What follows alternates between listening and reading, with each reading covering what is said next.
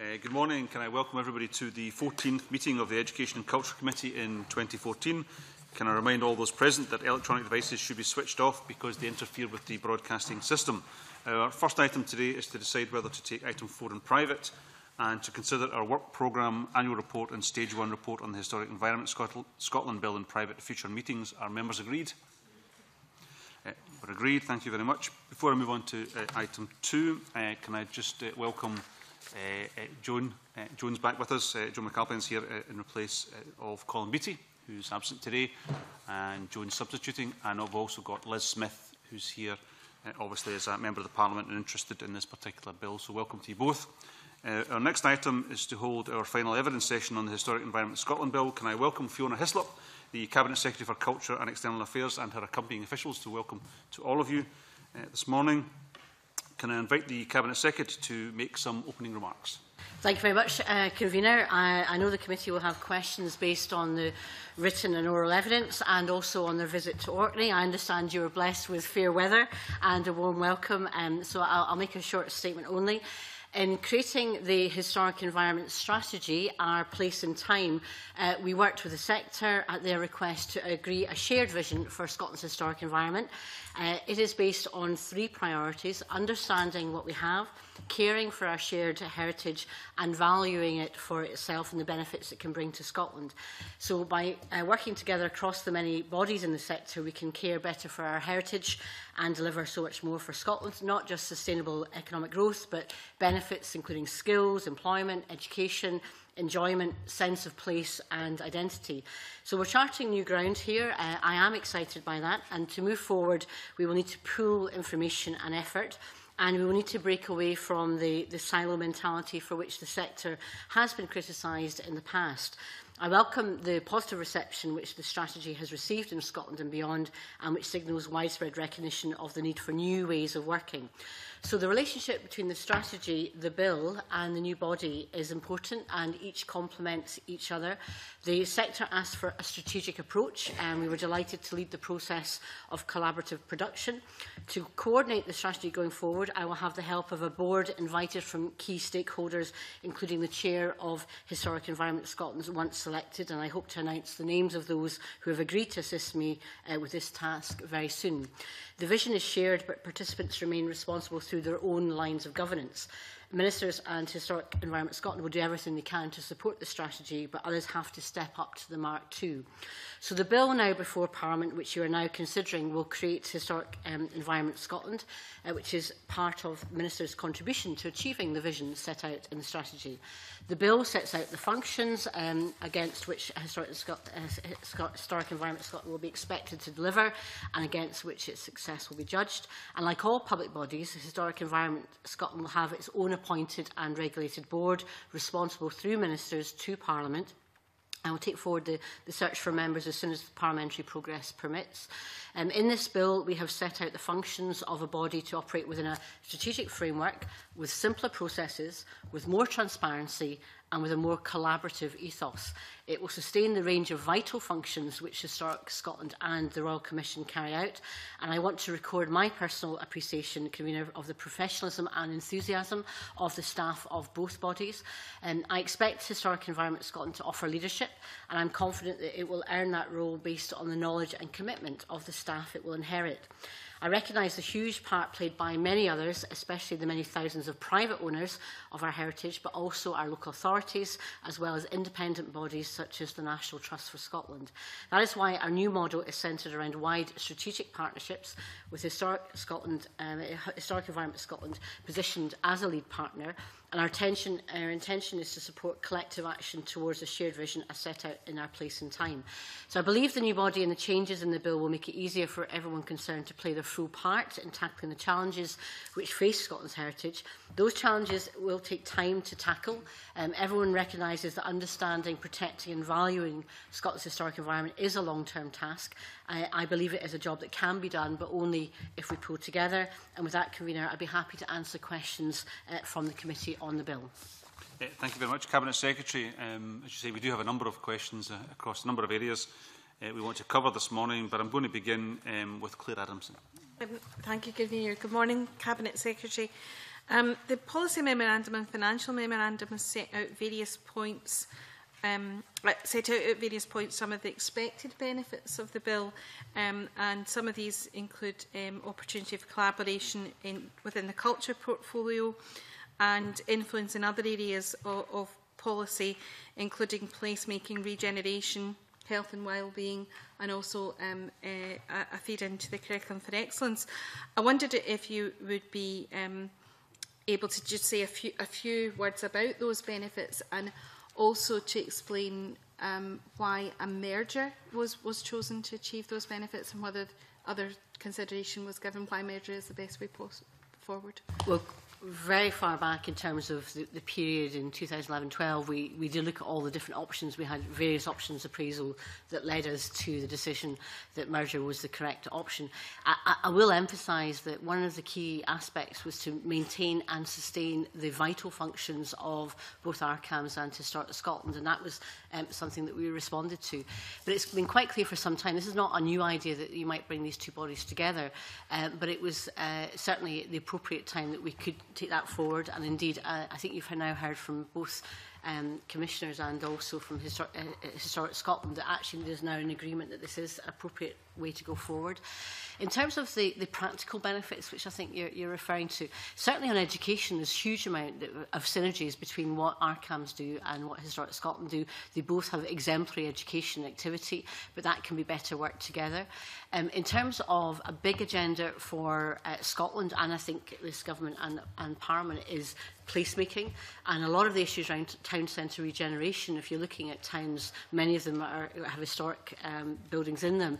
The work that ARCAMS do in terms of its records and surveying, plus the work that Historic Scotland does in relation to repair grounds, town centre regeneration, and indeed some of the grant funding that's helped coordinate also with other parts of government, that's a clear agenda area that's important.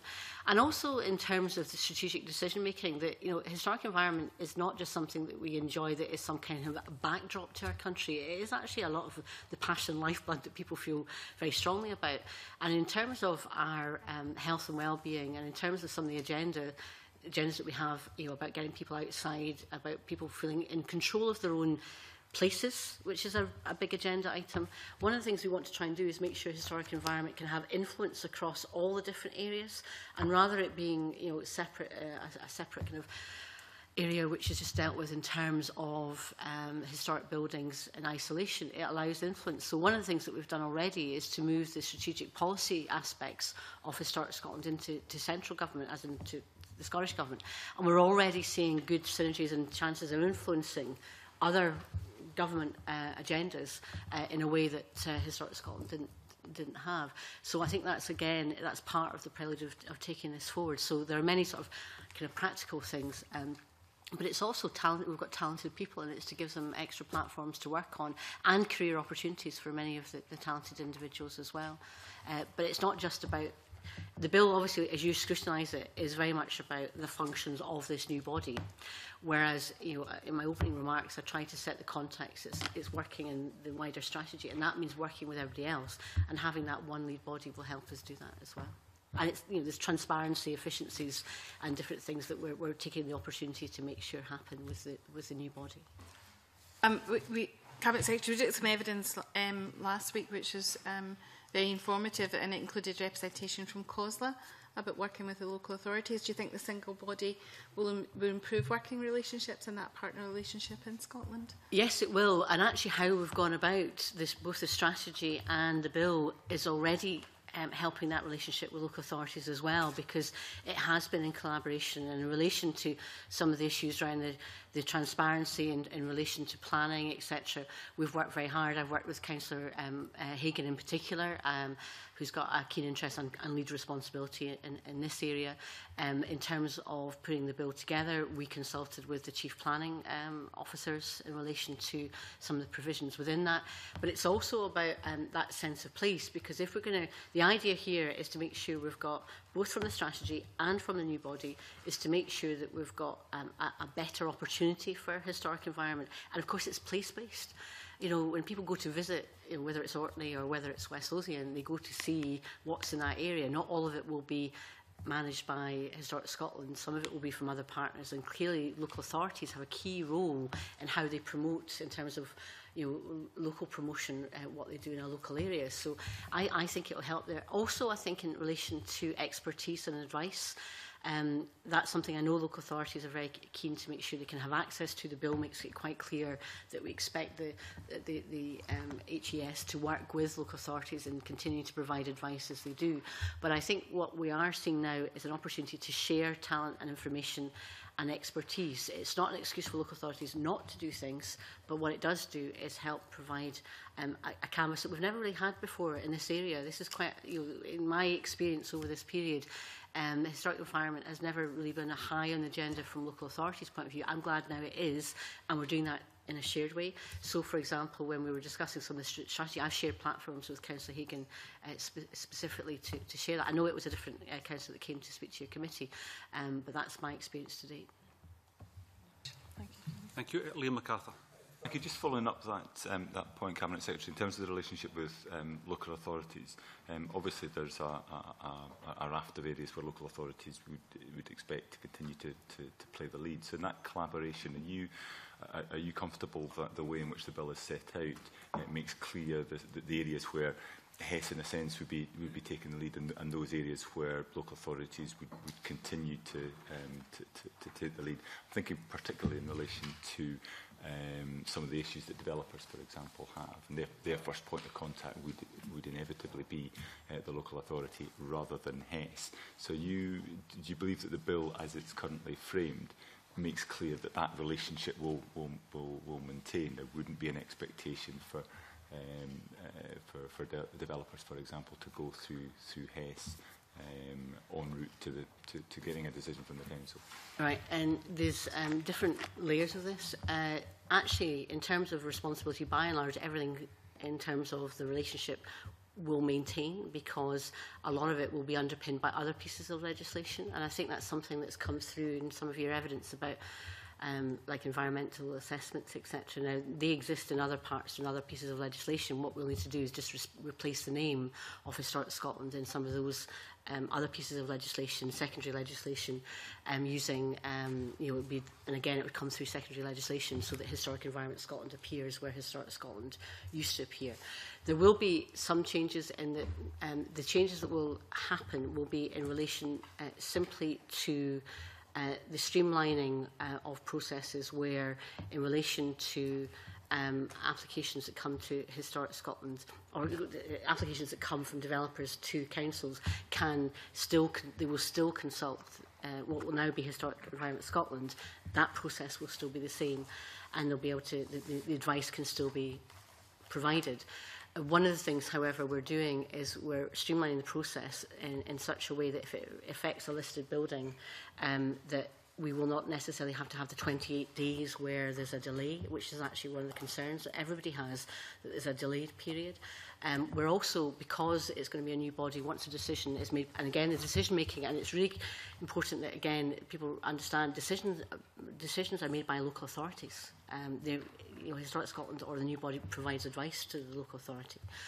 That if they're in relation to listed buildings, or there'll be an opportunity for appeal, and that's set out. So in relation to the bill, the only difference now is there's an appeal mechanism, then there's an opportunity to come to ministers in that case. So we're streamlining the position. It should provide a bit more clarity as to the current position. By and large, remember, it is still the planning authorities that make that decision, and most of the changes that are, the only changes that are in here are related to the management of the historic aspects of this listed building or scheduled monument consent. That's the bits that are related to the bill. So in terms of, are we making, would I say we're making considerable changes to the relationship? No, we're not.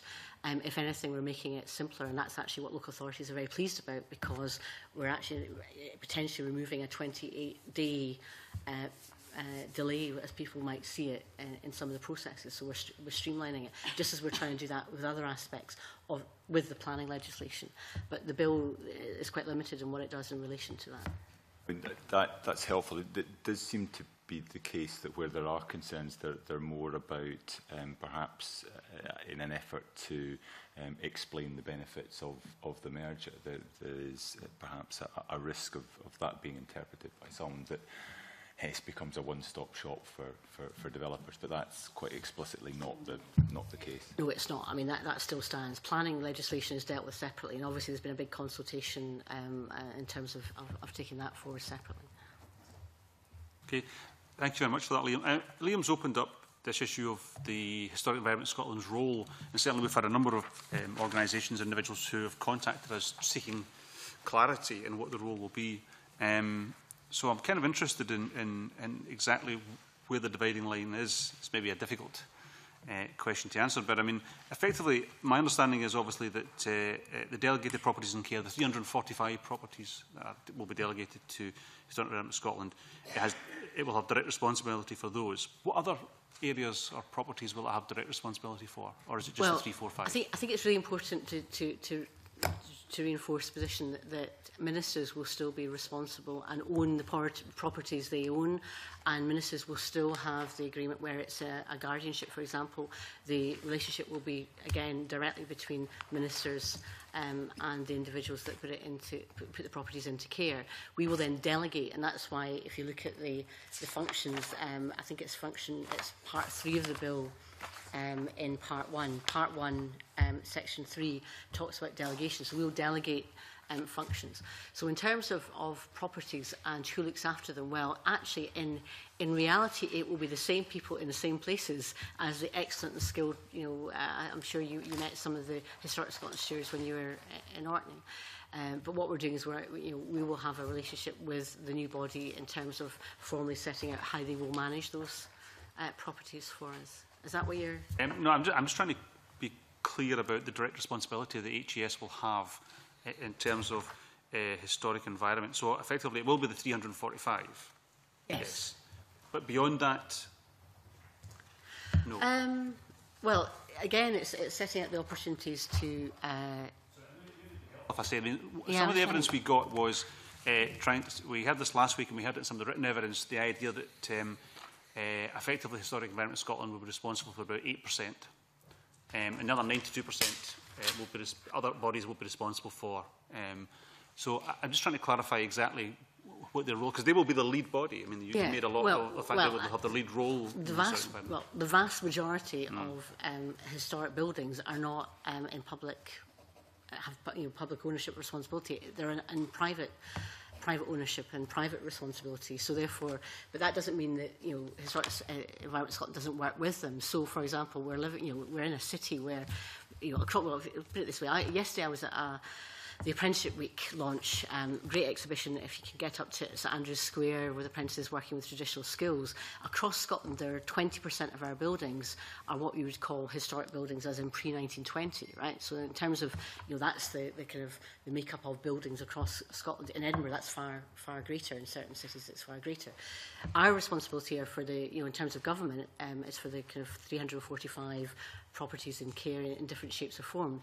That's why in terms, and then, so you've got your private, I think historic houses association you've heard from, you've got the private individual owners of pre-1920 properties. You've then got a number of charities, of which NTS is obviously the biggest one. So part of the why we need to work collaboratively is that we're actually working with a huge range of different people. Now, in terms of lead, they still have a responsibility to drive forward a lot of the improvements that are taking place. Things that are really important, improvements in conservation, tackling climate change. A lot of the issues around energy loss are in old buildings, so therefore in terms of skills I would expect them to drive forward a lot of the skills agenda. Yesterday I saw the innovations in relation to sash and case windows for ordinary houses, so they've got to take a lead in a whole range of different areas, but they will have to work with everybody else, which leads me to the relationship between the bill and the strategy. So take skills as an example. I want them to be a key driver. That's in terms of my letter of guidance to them, in terms of what I expect to see in their corporate plan. Skills and traditional skills to help maintain and indeed cover some of the conservation backlog and all the rest of it, will have to. I would want them to take a lead in, but they will have to work with other people in the area, and that's why I'm very pleased. So Ken Calm and I have had a number of meetings about the overall strategy, how we can actually pool our knowledge and experience in this area, so that we can across Scotland tackle it. Now, some of it will be for big properties like Edinburgh Castle, Stirling Castle or Culzean Castle from MTS, but actually in terms of the historic environment, it also means helping Edinburgh World Heritage Trust here, individual house owners in relation to how they maintain their historic buildings. So it's the canvas they work on is quite broad, and never mind the tourism aspects, and we've instigated the tourism opportunities. So I think it's wrong just to think about the historic environment simply in terms of managing the properties in care. Vital and important as it is, they also have a kind of it's almost like a kind of how do they help in terms of developments and policy areas like the kind of the health check we've got on buildings that we launched with construction skills. So there's a huge amount of partners. I take it, if I maybe explain it in this way, the committee obviously deals with education. By and large, you've got local authorities quite clear in their responsibilities, statutory and government in its responsibilities. Working, as you know, in the culture and heritage sector, you're actually, in terms of the statutory locus, a lot of what is quite set out in managing the building, the processes, the planning, etc. But a lot of what happens is done by people working together without necessarily having a big, I suppose, a directive from central government. So it's important to set out that the lead responsibility that we're saying is not just about the management of buildings of what's in their care. It's actually how they help the sector deliver what the sector needs to deliver. I mean, that's the nub of the issue, I think we're trying to clarify. How far does HIS's duty go in terms of its duty to offer and promote leadership? Extend beyond into non-public sector bodies. You said yourself we heard from the private house owners. I think there's a question there that people just want clarified, so they're sure about where the areas of responsibility lie. And I think clearly, as has been stated in the government's documents, Historic Environment Scotland's role is to investigate, care for and protect the historic environment. But is it all of the historic environment? I mean, where effectively does it? It's a very difficult thing to define, but I understand the difficulties here, but there is clearly a slight concern or people seeking an understanding of exactly the role of Historic Environment Scotland and how it fits into the picture of private ownership, other bodies, charitable organisations, and if HES has got this role, this overarching role, how that fits into how they operate. Okay, well, let's start with if we start with the strategy, I'll be appointing a strategic board that will bring together historic environment interests, and that will have lead. I'm not in a position to tell you exactly who will be on it, but it will be key players across all the sector, whether it's local government, independent charities, private interests, etc. And the idea is collectively we'll agree common goals that we need to take forward to deliver the strategy, which has had a warm welcome in terms of activity. Some of the areas that it's not unreasonable you would expect it to cover would be areas like skills, for example. It would be energy conservation issues, factors that affect all of us, whether we're government or local government or private house owner or wherever. So that will happen at that level. In relation to the body itself, a lot of the things that we'll do will be exactly the same as ARCAMS and Historic Scotland have already been doing. One of the key things they do is provide grants, for example, and they will continue to do that. One of the things that's quite clear in terms of what I've tried to do as Government Secretary is to, despite the reduction in my overall spending, I've made sure we've maintained the level of grant. Now, one of the issues then is how do they continue they will continue to do that. So they'll continue to give grants to different areas. It may evolve over time, but by and large, that will continue as a function. In terms of its statutory responsibilities, they will maintain. Some of it's actually covered in other pieces of legislation. So, for example, this committee in a previous life scrutinise the historic environment amendment legislation, the bill that I took through, which allowed different things that the HS could do in relation to, for example, where intervene where there are buildings which are particularly in dangerous or other facilities, giving powers to local authorities to maintain. These things will still happen. These things will still happen. But what we're doing is we're providing a better platform in relation to one body. The functions are set out. Our CAMs have been very pleased that for the first time their functions, or the areas they've been responsibility for are now set out in the bill. So if we try and reassure that actually the maintenance and the relationship of the historic environment will continue, but it will provide a better platform to help the collaboration with all the different partners. So I think if people are expecting it's going to be a brand new, it will be a new body, and that's what I'm saying. It is bringing together a new body. But a lot of the functions will be the inherited functions that already exist. But I just think we'll be in a better place to collaborate with all the other different areas. And we're doing it within the context of the strategy, which is the first time we've ever had that. That's very helpful. Thank you very much. Supplementary from Liz Smith. Cabinet Secretary, could I just clarify something? Paragraph 88 in the policy memorandum says that Scottish ministers will be able to give directions to Historic Environment Scotland about the exercise of its functions, but not on specific cases, objects or properties, presumably to ensure operational independence. And then in section 12.3 of the bill, it says that that doesn't apply where Scottish ministers have the delegated functions in relation to the properties in care, i.e. these 345 properties that you mentioned earlier. And in a letter to the Delegated Powers and Reform, Law Reform Committee, the Scottish Government has confirmed that at subsection 3, it makes clear that ministers may, by contrast, give directions in relation to what would be considered curatorial matters in relation to those properties in care and collections. So could we just be absolutely clear about the powers that the Scottish Government actually has in terms of directing HES, just as the convener was asking? Well, I've already referred to section 3 being the point about the delegation of functions, and that's for the management of functions. And this is kind of very similar to an extent of the committee had looked at the National Libraries of Scotland bill when we're looking at making sure there's no curatorial interference with exhibitions or how they actually manage their manage the estate.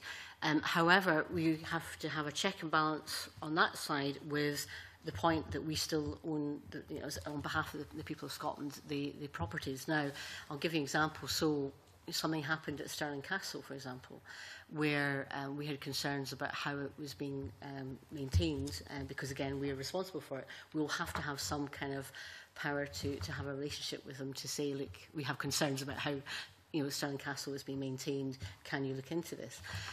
But most of that would be dealt with by the letter of guidance, the corporate plan, and plans that they'll produce on a year-to-year basis.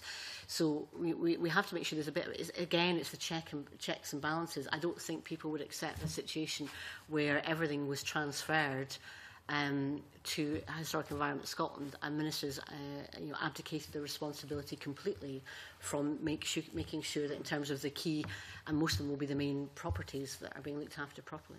Just on the point that the convener raised about the extent to where you make the dividing line, are you confident that is absolutely clear about where Scottish ministers have responsibility? Yes, because I think, apart from anything else, politically, this committee and indeed others, in terms of our interference, if they thought that we were interfering overly, would certainly come down with us in a ton of bricks, as would the sector itself. So there has to be that balance between not abdicating complete responsibility, but also because, again, this committee will want to hold me to account for, the ownership and responsibility of particularly our key sites. But we also have to make sure that I don't interfere and say, right, Stirling Castle, you will hold an exhibition on X at the time I want you to make it, because that could be open and people might interpret that being open to political interference, etc. And that's not acceptable. I know it wasn't acceptable under the National Libraries Bill, and neither is it acceptable here. But there has to be that relationship between the two things in relation to the delegation of functions, but also in relation to acknowledging that there will be an issue that we have to, in terms of exercise 12, which part 12, which sets out directions and guidance. So, direction must be given in writing. We must publish directions given our guidance, and we can't do anything quietly about this. This is going to be quite open up front, and I think that's also the transparency I'm saying that this bill is bringing means that actually both Historic Environment Scotland's actions will be more transparent, and indeed Scottish Government's actions will be more transparent. Okay, thank you. Neil Bivey. Thanks, Convener. Just to wonder if you could just clarify in terms of the Scottish Ministers intending to delegate management of properties to HES and the powers that Ministers will have. Can you confirm, are there any historic properties that HES will manage that they may not be subject to ministerial direction over curatorial matters? Well, though, can we just correct me if I'm wrong, but I think it will be in relation to some of the properties in care that are not under the ownership of the Scottish Government. That would be the areas. Is that? I think for all the properties in care which have been delegated, then that power of direction as an ultimate resort, as the Cabinet Secretary has described it, if things are going wrong, would apply. So it would apply to the whole thing, whether or not they're owned or whether or not they're covered by guardianship agreement, because the ultimate responsibility for the whole of that set of properties still rests with ministers. So this is back to the ministers making sure that things are done properly in generic terms while not interfering in the day-to-day running decisions. So it's very unlikely we would say anything about an individual property. It would tend to be more in each year in letter of guidance, the issues to do with a general category or etc. Can I ask you as well, Minister, in your correspondence with the committee, you've said you're going to lay an order under, I think, section 3, subsection 3, I think, to add Historic Environment Scotland to the list of public bodies after stage 1. Can I ask why are you doing this after stage 1 and not after stage 3 when the Parliament's gone through the whole process?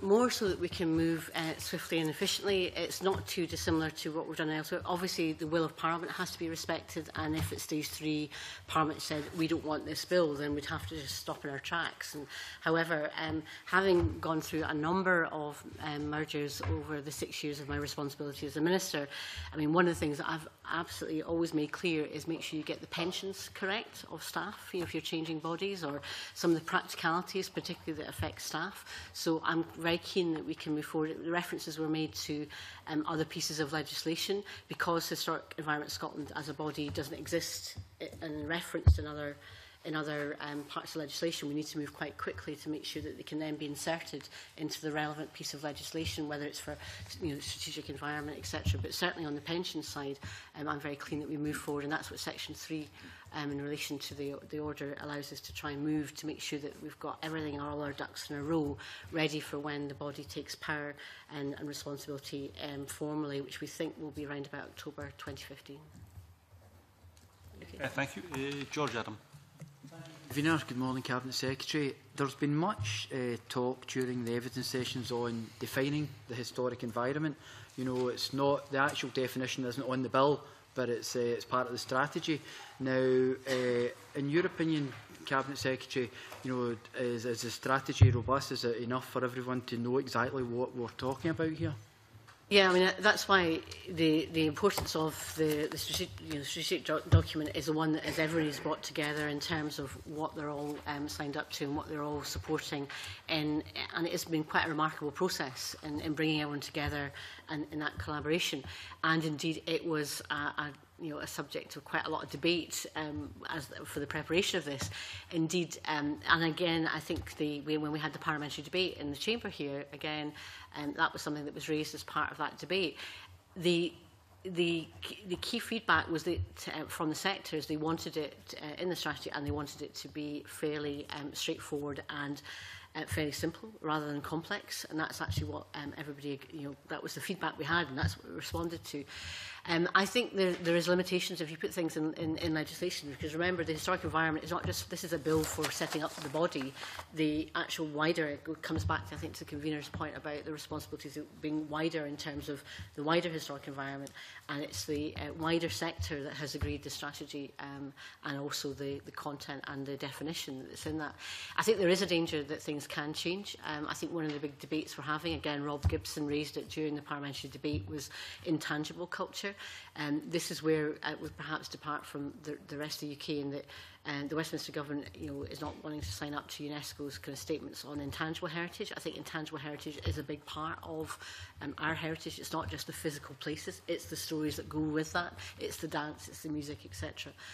So I think that we'll probably see these kind of issues evolve over time, and I think the flexibility that we have within the strategy is where people expect to see it, and that's where it is. I was interested in looking at some of the evidence about, well, look at what SNH has done, but I looked at what SNH has done. Theirs doesn't set out the boundaries. All it does is say it can include. It's an inclusive. It's one by inclusive. So you can load things in. It doesn't necessarily help the boundaries of where else you work. But again, I really want to reinforce that what this allows us to do with the bill, but most importantly the strategy, is working with local authorities, working with other the bodies in this sector. That's where the boundaries come from. It's collaboration, because things are, the public finances are pressed. There are big challenges, whether it's climate change or other things, and we cannot do this by one body alone. We're going to have to work collectively. So I think trying not to be too prescriptive about that in a bill would be helpful, because we'd end up having to probably review that. And I said I'm not convinced by just having one that includes everything but doesn't exclude anything, it's going to be helpful. I think that was one of the things, Cabinet Secretary, that came up our trip to Orkney, was the fact that all the groups working together, particularly, it might have been because of the geography involved in Orkney, but it's something we definitely need more groups in other areas of the country to do that. But more on the tangible side, if I've got this correct, and correct me if I'm wrong, Cabinet Secretary, but is it because we've not got the definition because it's fluid, it's constantly changing? Like a perfect example of it would be when I was a youngster going on a run to Largs. I would drive through Greenock and would see hundreds of cranes, but then the minute the yards were away, they weren't part of the historic environment, but yet in Glasgow we've still got Finniston, we've got the crane at Finniston, there's one crane left, it's part of the environment, the industrial heritage. That wasn't regarded as part of our historical environment possibly about 30 years ago, but now it's something that we're looking about. My own constituency, old mill buildings and things like that as well, parts of the industrial heritage that we have. Is that not just an example of why you don't have the definition, because it is pretty fluid? Yes, the answer is yes. But it's an interesting area. I've been very keen to support our industrial heritage, but of course a lot of the industrial heritage currently, and I think it's the way forward, is actually managed by our museums. So one of the things I have done is bring together the industrial museums together. They have a federal model. I worked with Henry Cleese actually on setting that up. They now get direct funding from the Scottish Government. It's why we've invested hugely in the National Mining Museum, and also for those of you who are in if you're ever down in Irvine, the Scottish Maritime Museum now has a roof that is there that doesn't let in. It did have a roof before, but it let in water. And Sam Galbraith said to me, he's the chair, and he said he never thought he'd see the repairs done during a government in the time we did it, and we did, and it's allowed it to have a year-long kind of exhibitions and events and different things. So, but if we were then to start to include industrial heritage in this, then the museums, understandably, would have concerns, and that's where the boundaries are. It's better we actually work in cooperation. So what's better in cooperation is saying, okay, let's look at Irvine or other areas, saying what's in that locality, work with North Ayrshire Council, and look at all the different historic buildings that are there and collaborate in terms of promoting the tourism aspect. And within that area, you'll probably find different, either Historic Scotland or National Trust or others, as well as industrial heritage. But I think your point about the fluidity, I think, is well made. But the important thing is we just get on and do it. And I think that's what I'm very enthused about. And I did say, I was in my opening remarks, I am excited about what we can do. And there's a real energy about the sector in taking this forward. Okay, thank you. Liam MacArthur. Just following that up, in relation to the definition, it talks about Scotland's historic environment as the physical evidence for human activity that connects people with place, linked with the associations we can see, feel and understand, which is fairly broad, would encompass what George Aaron was talking about, would encompass the wartime history in my own constituency, which is increasing in terms of relevance and importance. And I think the point that was being made to us by some of those that were giving evidence, and there was, I think, a mixed picture in terms of the views, was that Whereas with the establishment of SNH, there was a definition of natural heritage. It was broad, it was inclusive, it didn't necessarily exclude. But in a sense, it gave it a position that if we were not to adopt a similar approach in terms of the historic environment, would create an imbalance between the standing of the two in legal terms. That was I think the point that was being made to us. So while I'm struggling to see from the explanation you've given why adopting a similar approach to the one for SNH, you couldn't do the same in terms of the historic environment without running into any particular problems legally or whatever. Well, I've always taken the view, if you don't need to put something in legislation, you shouldn't just do it as a window dressing or from that perspective. And also, I think even if you look at your own written evidence and indeed what we've had from the stakeholders, there's not been any big demand of us, of government, that this should be in the bill, and we would have picked that up in the consultation for the bill or our discussions. It's not been a burning issue for people that this needs to be there. They're more interested in taking the strategy forward. And indeed, I think some of the evidence that I've read and the feedback we've had is actually they think it's better having it in the strategy, because actually you can work with that. If it's in the bill and things change, you then start to, because then if you start doing that, what will happen if we were to put this in the bill, say at stage 2, you'll have everything. Well, why is my not bit in it for stage 3? And you'll end up having a definition that will be broad and it will end up being, large and extensive, and you'll end up then alienating people who say, well, hang on, my part of the definition isn't there. Now, we've gone through this because that's exactly what we did in developing the definition that we had, because we started with something that was broader and was more encompassing and more inclusive, a bit like SNH, and actually the feedback from the sectors, no, that's not what we want. In fairness, I think while it wasn't a view shared across those who gave us evidence, there were a number of witnesses who did feel quite strongly about it. Now, whether or not you put it on the face of the bill, primary legislation, or whether you find another mechanism for enshrining this in a similar way to the way in which natural environment was enshrined in the establishment of SNH, that would be, I think, an open question. But the point, I think, was validly made, that if you were to compare the position of natural environment as compared to historic environment, there does seem to be an imbalance in the way that they're treated under law. But I don't think it stops people doing their job, and I think that's the most important thing, is getting on and doing the work. I don't think it would it add anything being in the bill. I'm not sure what it would actually add being in the bill, and the bill is not actually about legislation for the wider historic environment. The bill is just about setting up a new body and just about setting up the Historic Environment Scotland and bringing together the two organisations and setting out some, as it says on the long title of the bill, if you read the long title of the bill, to make minor amendments to the law relating to the historic environment. This is not about defining the historic environment. Most of that's done, as I said, in terms of the activity by other pieces of legislation. This is actually about setting up an organisation, and I accept the views that were given to us during the strategy that they didn't want it in the bill. If they'd wanted it in the bill, it would have been in the bill from the start, but that's why it's in the strategy. I mean, I'll leave it there. I think there is a difference of opinion, and that was expressed to us in Orkney during our visit as well. So there's not a unanimity of view on this. I fully accept that. But the balance of it overwhelmingly is on one side. But no, I agree with you that there are different ways you can approach this, and that's why we did look at what SNH have done. But I don't think it adds to the function of the organisation to which the bill refers to. Okay, thank you. Jane Baxter. Thank you, Convener. Morning, Cabinet Secretary. Excuse me. Both the NTS and the Historic Houses Association Scotland have calculated that their combined repair backlog totals around £103 million. The NTS has expressed concern about the Scottish Government's intention to transfer management responsibility of the properties in care to HES, saying it's not clear who will be responsible for any associated repairs. So I'm wondering if you'd like to comment on that and tell us this morning who will be responsible for carrying out repairs to the properties in care when HES assumes management responsibility for them, and what's the estimated cost of the repair backlog?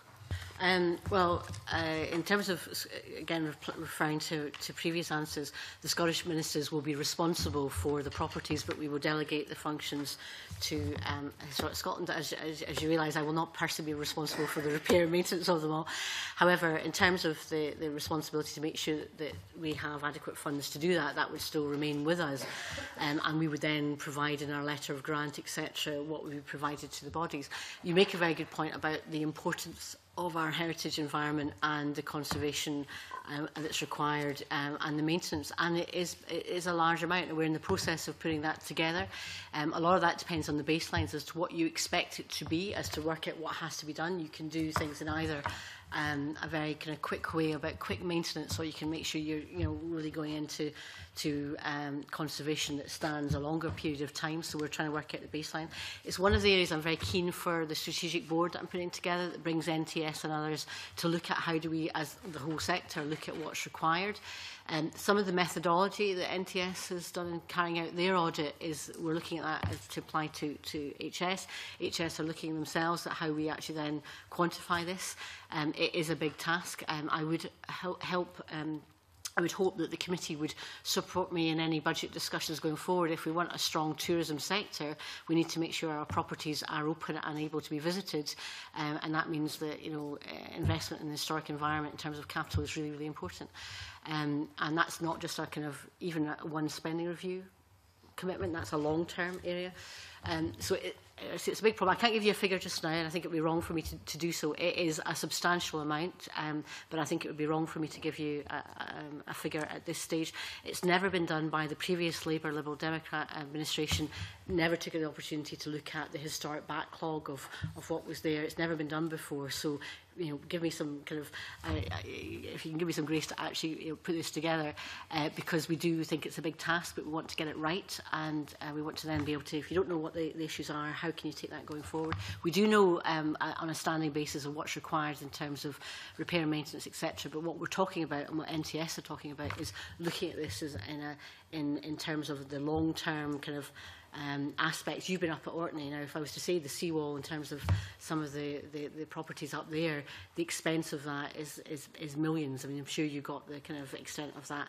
And even if we did that, there's a real risk there. So some of these costs are not you can do mitigation. I was at the Weems Caves, for example, in Fife. You can do mitigation work if you wanted there, but we know from what's happening in terms of sea levels, it really is vulnerable. So trying to quantify what that means in terms of cash investment is a real challenge. So it is it will be a significant amount of money. I'm absolutely aware of that, but it's a task that hasn't been done up to date. But I have tasked them to do that, and I think it's a good collaborative model working with other organisations, and NTS have just done that recently. I was going to ask, is there a timescale for that work to be done? Is it a priority for the new organisation? What is it? How long will that take?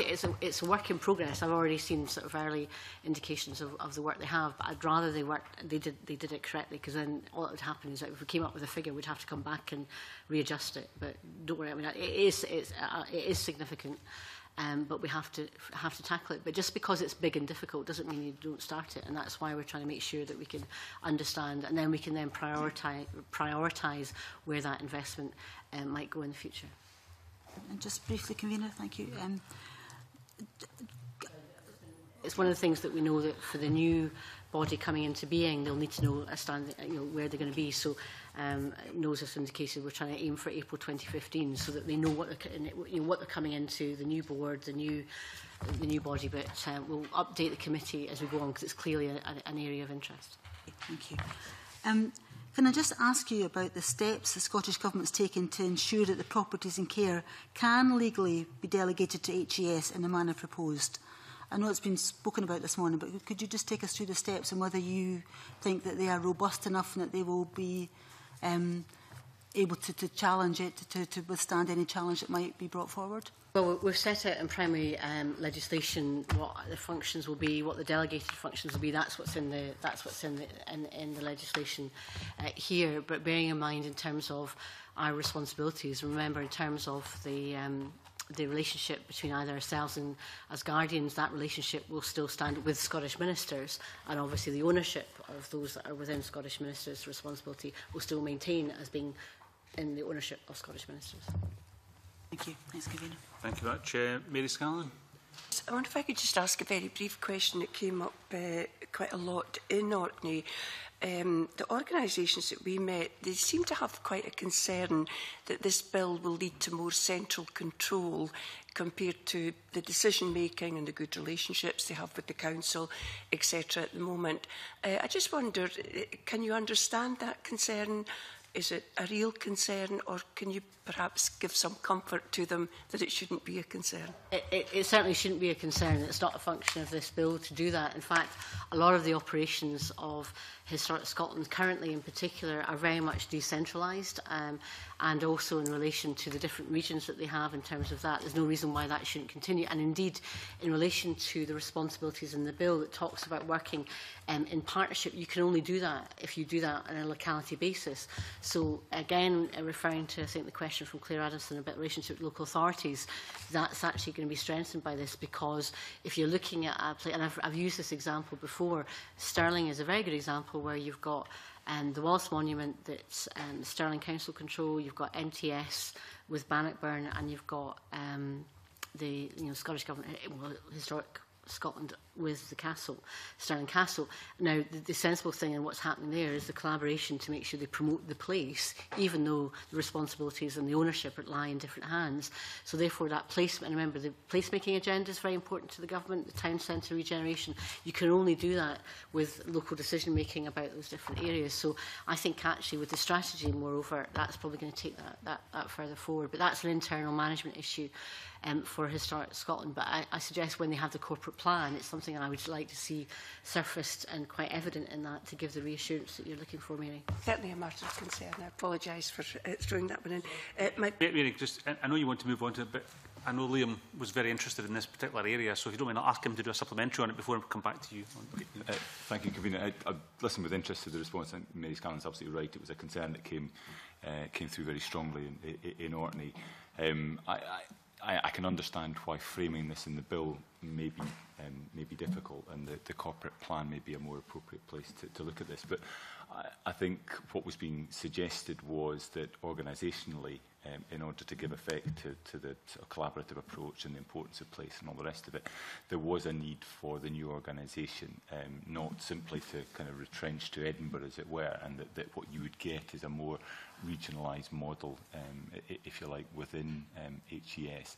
There have been examples, I think, pointed to in other public bodies and NDPBs.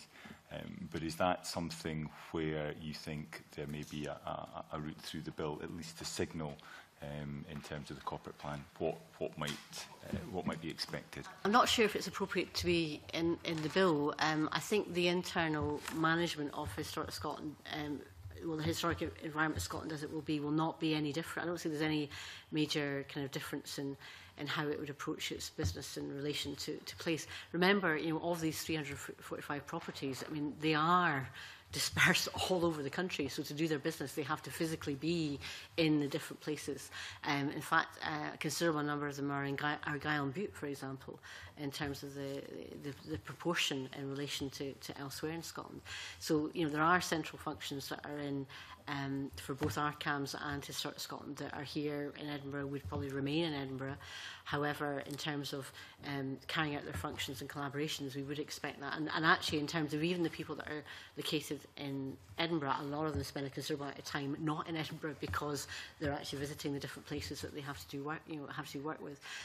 So I think the corporate plan is the right place to do that. I think my ministerial direction to them, in terms of my ministerial letter of guidance, would be the right place to put that.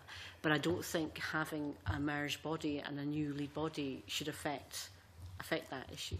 I mean, obviously, as an organisation already, probably more so than many others, there is a kind of face of the organisation in most parts of the country, and that was certainly reflected from the evidence we heard in Orkney.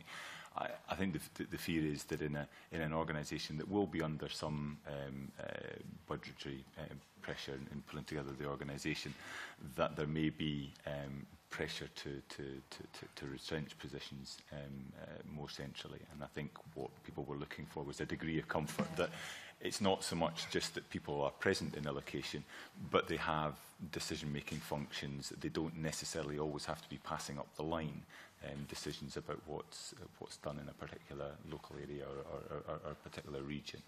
And again, as I say, I appreciate that putting that on the face of the bill may be problematic, but I think through the course of this bill process, what they're looking for is a degree of reassurance that that will not happen, and that through the letter of guidance and through the corporate plan, your expectation would be something very different.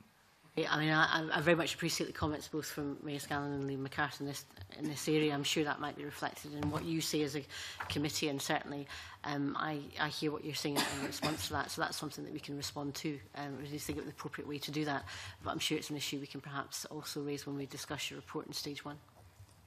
Thank you very much. Can I go back to Mary now? Thank you. You'll have read the evidence from Historic Houses Association and the National Trust, and there was a real concern of the potential for tension with Historic Environment being an owner of significant heritage assets, a tourist operator and a regulator, and they are also responsible for awarding taxpayer-funded grants for the sector, and at the same time they are in competition with the sector.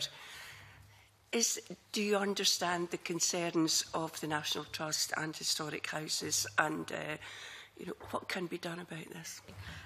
Yes, I understand them. I think they're genuine points of concern, and indeed in my several discussions with Sir Ken Calman, the chair of NTS, I've discussed these points. That's why actually we've made quite clear in the policy memorandum the areas of transparency. So, for example, in relation to, there's quite a lot in this, convener. Is it okay if I'll try and work my way through, because it's an important area.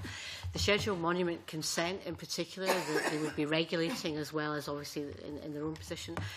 The new body will not have Crown immunity, so it will be subject to the same scheduled monument consent process as elsewhere. What people probably aren't aware of is there already is within Historic Scotland a system of scheduled monument consent process. So it's called scheduled monument clearance, and there's a scheduled monument clearance process just now, even before the new body, whereas internally they're regulated in terms of what they have to do in relation to particular areas. Some very good examples. Recently, the Scottish National War Memorial in Edinburgh Castle, there was a request from the HS Conservation Directorate to do new plans to put in a new reflection space, and that was looked at internally by the regulatory arm, and they said, no, that's not where we want you to put this because we have concerns about it, and it was relocated.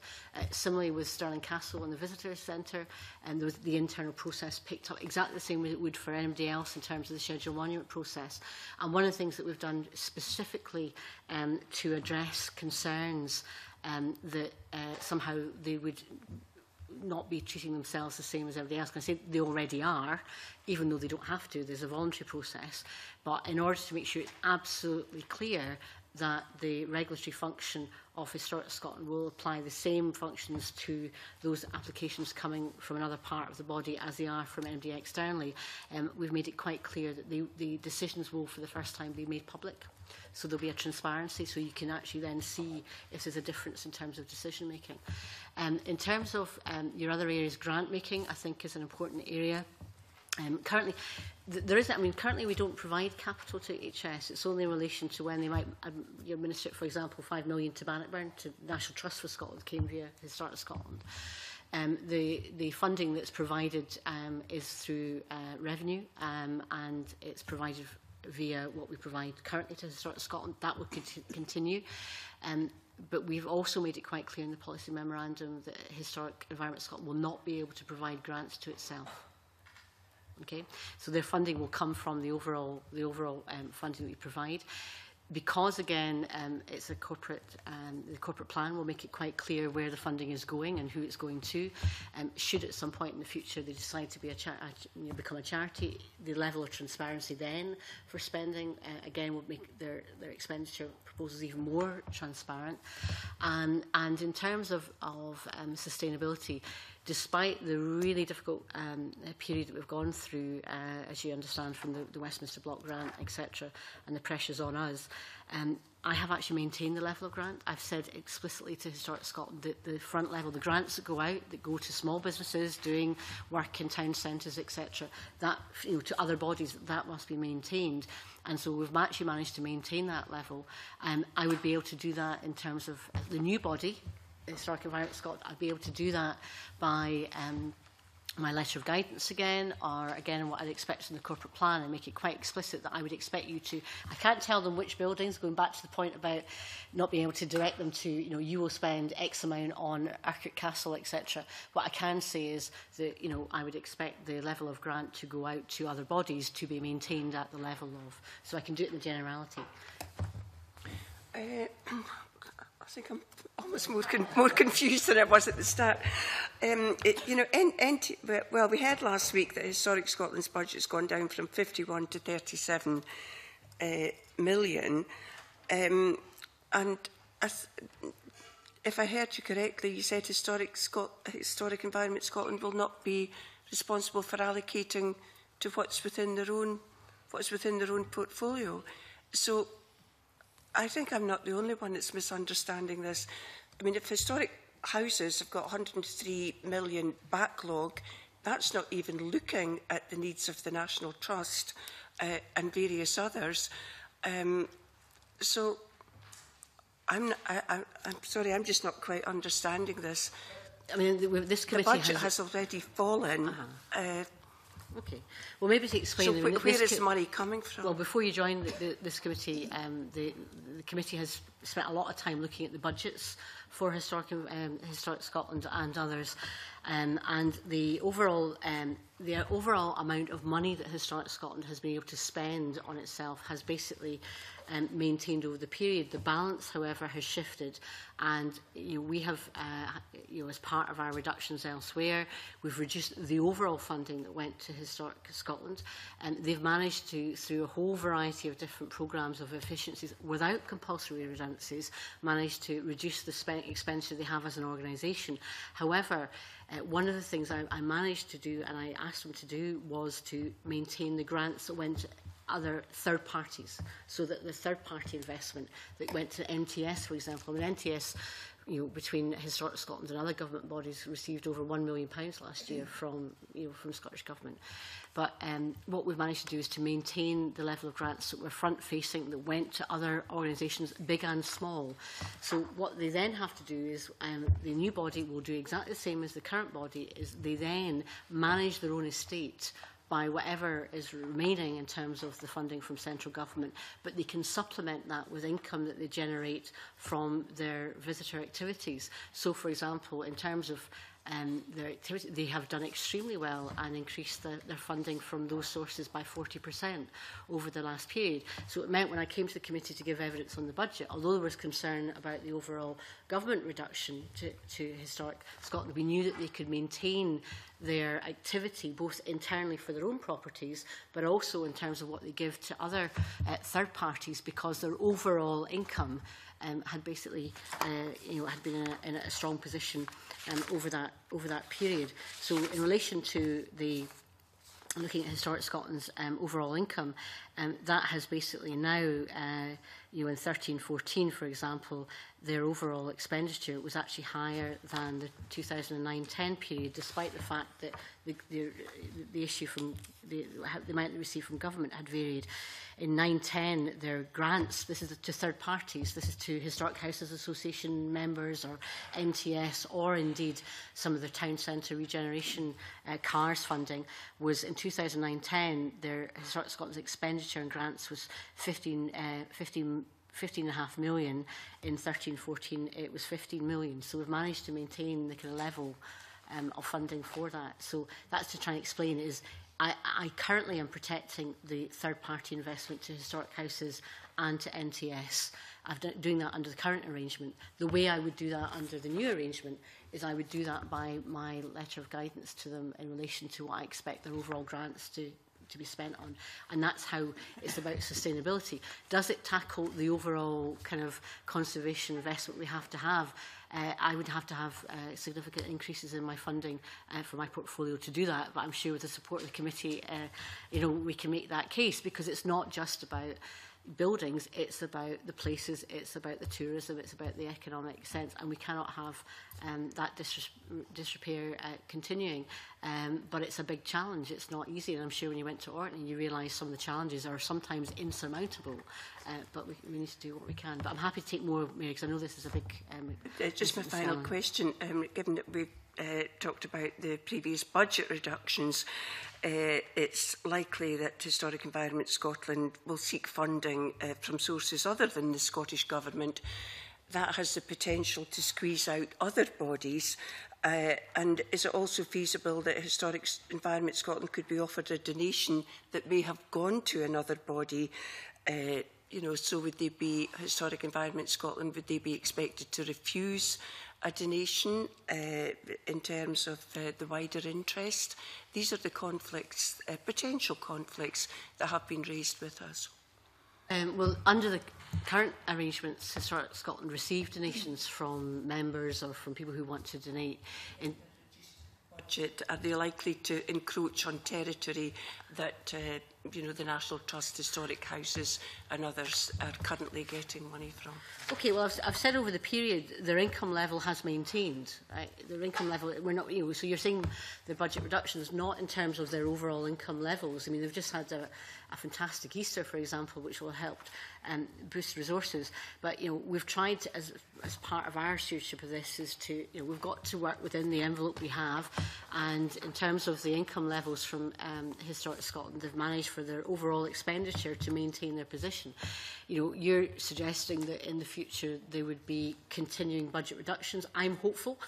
I'm hopeful that the overall economic position would improve. I'm hopeful in terms of the next few years that, you know, the economically Scotland for reductions. I was talking about the reality. So, but what you're assuming is that that's going to continue. Now, you know, no, I didn't say that. Well, sorry, that's what I thought that's what you were saying.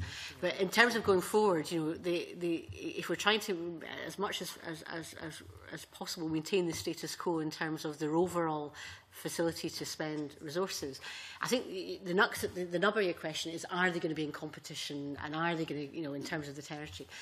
They already are to an extent, both for income and visitors. However, I don't think if we see this simply in terms of an internal competition for a limited resource, then I think that's the wrong way to look at it. The whole point of the strategy is that we actually need to grow the sector as a whole in terms of both the tourism, in terms of the income from different areas. And because Historic Environment Scotland will be charged as a lead body, they shouldn't be doing anything that would cause anybody else any difficulty, because then they wouldn't be carrying out their functions of being a lead body working in collaboration. They already, for example, Heritage Lottery, Stirling Castle received a significant amount of funding through Heritage Lottery. It's not a displacement, of course, because that should always be for additional, lottery funding should always be for additional resources and different additional projects. But actually, in terms of where they'll go, they are doing very well in growing their income. I would like to see a growth in the income coming to all properties in historic environment from growth in visitors, growth in the economic tourism areas, and that's where the income will come from. In terms of trying to be, you know, predatory, you know, I noticed, you know, I don't think there's any expectation by my part, or indeed by the new body, that somehow this is then, you know, giving them a different new opportunities to do, you know, trying to displace funding. I think the idea is to try and grow the funding rather than displace it from any one particular source. But I think it's wrong. I think there was some quite interesting, I can't remember if it's historic houses themselves, said, look, that already exists in terms of, you know, either getting donations from people or visitors. There's already that. Now, what we want is to have a healthy competitive situation that people can work in collaboration to say, if you're coming to Stirling or you're coming to Orkney, go and see all the different cross-ticketing or cross-promotion. That's the big prize in growing the sector. But I think to say somehow that they would be trying to take other people's donations, I think is the wrong way to look at it. And I wouldn't, it's certainly not my expectations and what I would expect. Indeed, my letter of guidance that I will set out for them is the importance of working together in collaboration with other people. Gordon MacDonald. Before I go into my own questions, just a bit of clarification. Can you just confirm that over the last 3 years to March 2013, that cumulatively both Historic Scotland and ARCAMS have actually operated at a surplus? So therefore, that your comments about the balance between more commercial revenue against government funding, it would be correct that they've been able to maintain their activities? Yes, they've been able to maintain their activities from the resources that we've provided, yes. Yeah. Okay, thanks. Well, so from much. the overall income, Yeah. as you set out. Yeah, I just wanted to put on record that they've actually generated a surplus over the 3-year period. Regarding my own questions, we've talked. You've said about Mary Scanlon's questions a concern about displaced funding if the new body was to get charitable status, and certainly we've had a range of views about it. National Trust for Scotland was obviously concerned about charitable donations. However, the Association of Certified Field Archaeologists said the prospect of unpicking the charitable status that already applies to elements of the proposed organisation appears to be nonsensical, is their comment. So what I would like to ask is, given, I know it's a decision for the new Historic Environment Scotland to decide whether they apply for charitable status or not, but do you see any financial benefits for any new organisation going down the charitable status route that wouldn't have any impact on other bodies' income? Well, the answer to that last point is yes. I think that's probably where Mary Scanlon was getting at, and I'll try and cover that point as well, as whether having a charitable status would have an impact, which is different from the establishment of the organisation itself. We've established, the bill is set in a way that should the new body wish to apply for charitable status, it could. I think the evidence was quite important evidence from the body just quoted in archaeology in particular, because particularly in the ARCAM size, that has been a big issue for them, and being able to have opportunity to have charitable status. If you look at the financial memorandum, I was quite clear, in terms of the ability of this new organisation to carry out its duties and its functions. And again, I will reiterate the reason for doing this is so they can sustain their functions going forward, was that whether or not the new body either applied for or received charitable status, it could function with the resources that it has going forward. So obviously anything in terms of a charitable income would be a bonus going forward. In relation to most of that would come from rates relief, for example. That's what they would be able to apply for in a way that they can't. Currently, that has no implication for other organisations in that area. So most of the activity in terms of the area would be in relation to things that wouldn't have an impact on other organisations in their operations. So that's, again, that's set out in the financial memorandum. There isn't in the financial memorandum a kind of large section that's saying, well, we can only do this if we receive X amount in terms of charitable donations. So there's a kind of figure in terms of the current existence. They've got charitable donations already. They've got donations come in terms of being able to apply that in a charitable way, and that would be helpful. So in terms of gift aid donations, you've got over 10 years, and it's a 10-year period. I mean, if you actually look at the financial memorandum, it refers to 300,000, which over the period is 3 million over a 10-year period. I hardly think that's going to threaten NTS, bearing in mind they already, Historic Scotland already receives charitable donations. That's what's budgeted in the financial memorandum. Okay, thanks. One of NTS's other concerns was about the number of staff that are involved on fundraising and commercial activities. And I'm just wondering if you're in a position to clarify what the proportion of staff would be that would be involved in commercial activities and tourism of the combined body, and in producing the outline business case, was there any suggestion that that number of staff would need to be increased, that proportion of staff that are working in commercial and tourism areas would need to be increased in the new body? I don't have the figures to hand as to how the current distribution of who's in what, unless somebody can, or my officials can find it for me, in relation to how many are employed in the different areas, but I can certainly come back to the convener with that in writing. There wasn't anything that would said going forward, that in terms of the business plan going forward, in terms of the operation, we're taking the current situation of Historic Scotland and rolling it forward. Now, bearing in mind my answer to how have the Historic Scotland in particular coped with some of the grant reductions from the Scottish Government, is there has been a reduction in staff, but it's done not by compulsory redundancies. We've managed to maintain the public sector position of no compulsory redundancies, but most of the changes that have taken place have already taken place before we got to setting out in the bill. So in terms of, if you look at the financial memorandum and going forward, it already incorporates what the changes that have happened to date. So it's not, there's no modelling that says in order to realise this financial stability security going forward, we will automatically have to increase our income from visitors and events by X%. That's not part of what's in the financial memorandum. It would be, if it was, it would be explicit. Thanks so much. Thank you. Liam MacArthur. Following up that point that Gordon MacDonald's just raised, I mean, obviously there's been a period of change within both organisations leading up to the merger. I suppose the concerns that were being raised with us was that that income generation is likely to be more of a priority even than it has been in the past, whether it's in terms of growing the cake overall through collaborative action, or whether it's allowing HES to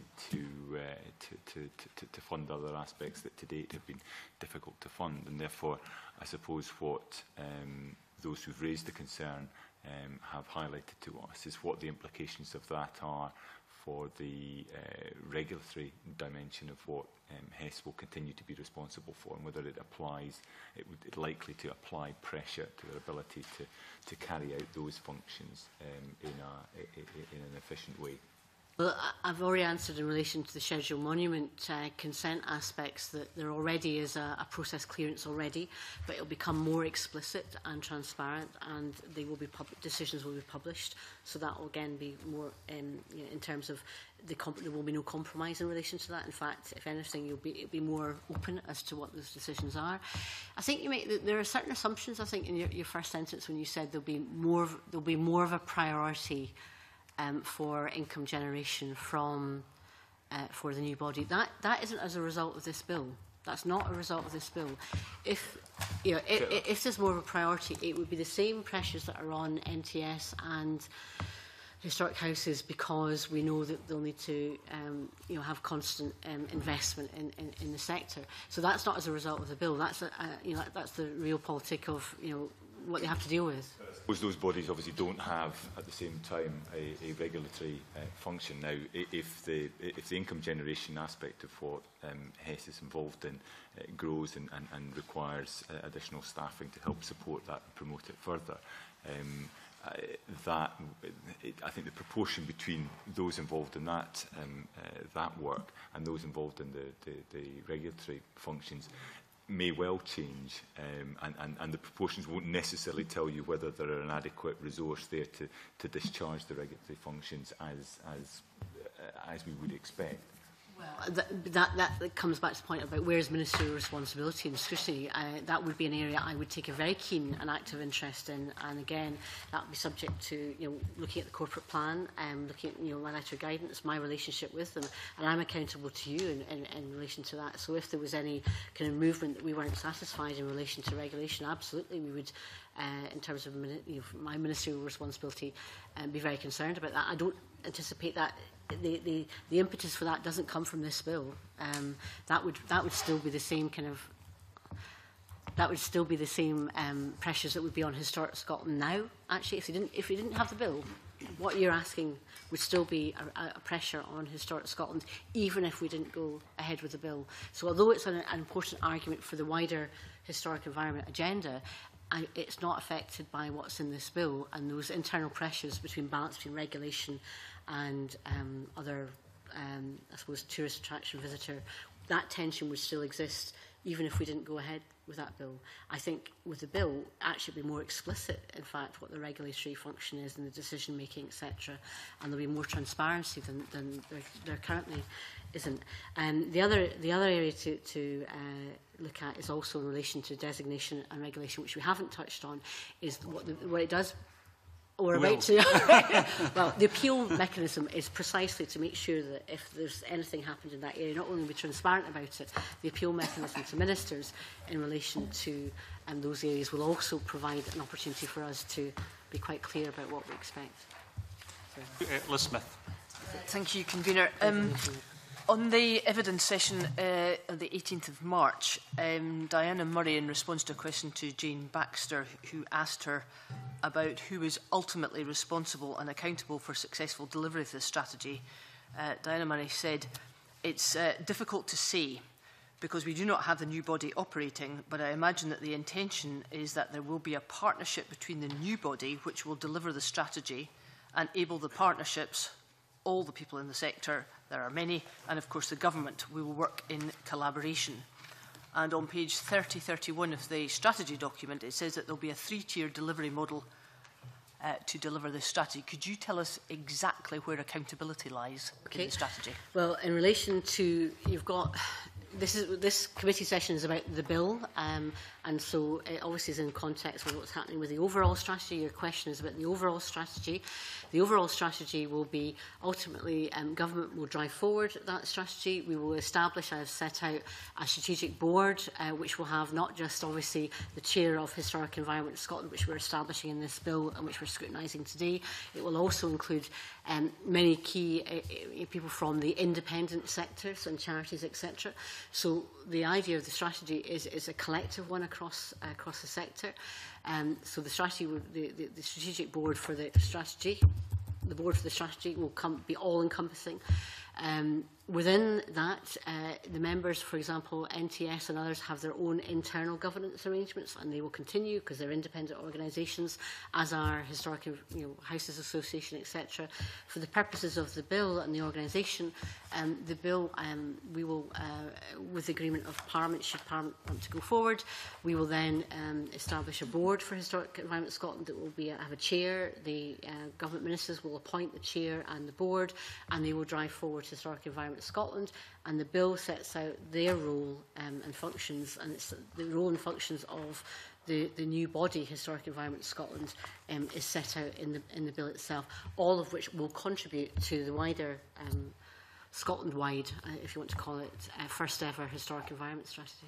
Could I just ask on that point, in respect of the functions within the bill, if the new body, the board, had a difference of opinion about the overall direction of the strategy, given the directions that are set out in the bill, who has the ultimate say in what that strategy will be? Or how? Well, if there was a difference of opinion, then I'm sure we'd have robust discussion with the All Scotland Strategy Board. What we've managed to achieve is consensus of the way forward, the priorities that we have to take forward, and that's what gives us the blueprint for going forward.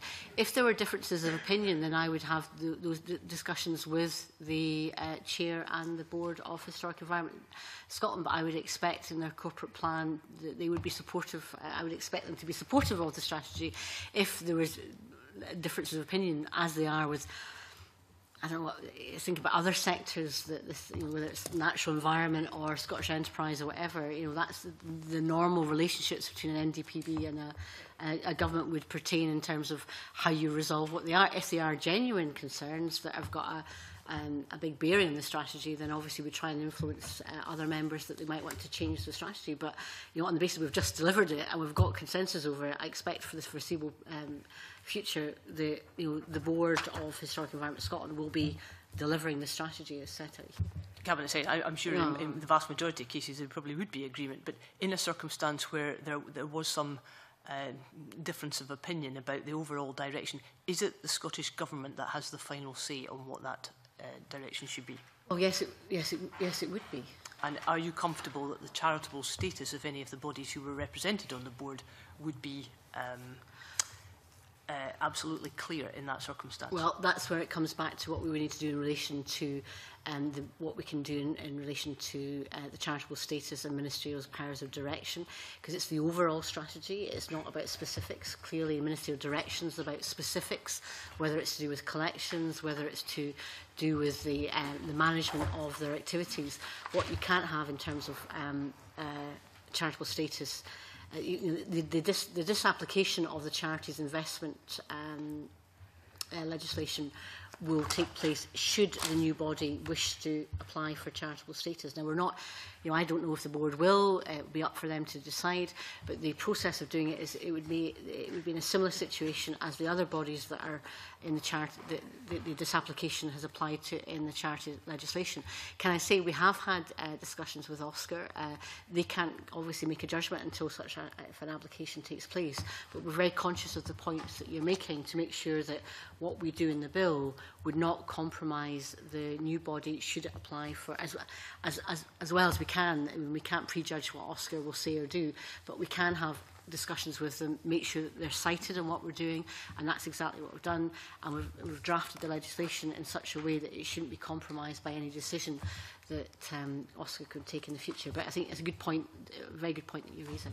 Okay, just one final point of clarification. Kate Maver, National Trust, said if we are to set objectives and outcomes, this is in relation to the governing board, and expect people to be accountable for them, we need to make sure that the funds are available to enable the delivery of these outcomes. It's not yet clear where that money will come from or how it will be distributed. Could you comment on that? Well, in terms of the grant giving, we'd expect that to continue rolling forward. And obviously, I've mentioned NTS has been a recipient of a significant amount of grants over recent years. In relation to the big picture of, say, for example, skills, we're already investing a lot. And again, I'll do my pitch for please go to St Andrew's Square and see the young apprentices up there doing their work. We've already tried to marshal resources into skills with the apprenticeships through Historic Scotland and the wider Scottish Government in this area. We're already investing in the engine shed in Stirling in terms of looking at the conservation skills there. Rather than it just being something that Historic Scotland themselves, we'd like to work with other bodies like NTS saying, okay, how do we do this for the whole sector? Is it clear where the resources will come from? A lot of it will have to come from what we're doing already. But actually, if we set out what we need to do to deliver the strategy in terms of, well, what does that mean for skills? What does that mean for different areas? It allows us to quantify what it is that we need to do and then obviously bid for resources to make that happen. But some of it will be self-generated, I hope, from the increased tourist activity that we're seeing across the piece. But some of it will have to come from a nation that is absolutely understanding that if they want to have a built heritage going forward that is accessible, that people can visit, and is there for future generations, there will need to be investment in that sector going forward. And I'm sure this is an issue that we'll come back to from the area. I think NTS is quite right to say, look, there are big challenges here, and I absolutely agree with them. There are big challenges, but rather than people trying to tackle that in isolation, what we're trying to do with the strategy is bring everyone together, because there are strengths across the sector, and we can take responsibility from it. But everybody has to work on this. But we've managed to provide very good stewardship over the recent period by with the limited resources we have. But I think we need to look at the big picture going forward, and I want to share that leadership with other bodies, and that's why I think NTS has a key role in this as well. Thank you, Gordon MacDonald. Yeah, to continue the discussion about governance, there was concerns raised by the Society of Antiquaries of Scotland regarding the current members of Historic Scotland. They suggested that members have previously had the opportunity to contribute to the governance, planning and decision-making within Historic Scotland and to the scrutiny of these matters.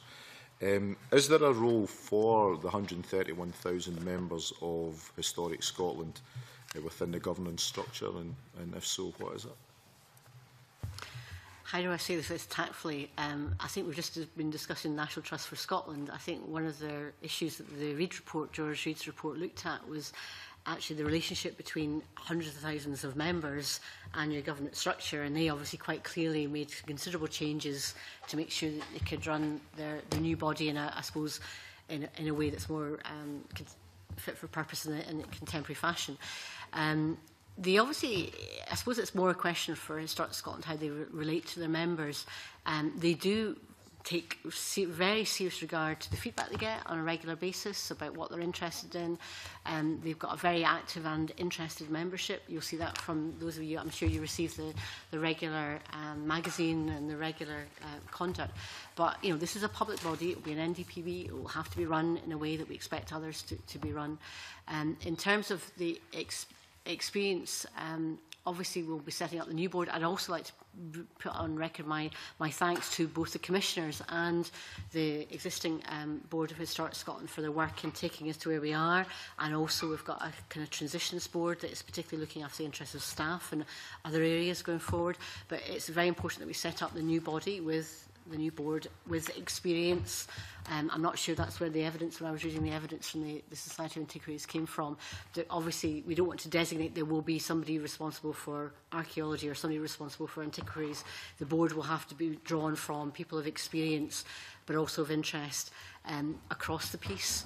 And we would want to make sure that that board is balanced and has different perspectives, but we won't be designating reserved places for different people. I'm not quite sure if that's what the evidence that was presented to you was addressing, but the valued members of Historic Scotland, of which I'm one, I think I was the first Culture Secretary who was already a member of Historic Scotland before I took on the post, but very valued organisation, and the membership it gives it a lifeblood actually in terms of activity and visitors and in terms of the numbers. And I think what's really interesting that although we've had a bit of challenges facing the sector, if you look at the membership increases of both NTS and Historic Scotland in recent times, they've been really healthy. Really healthy.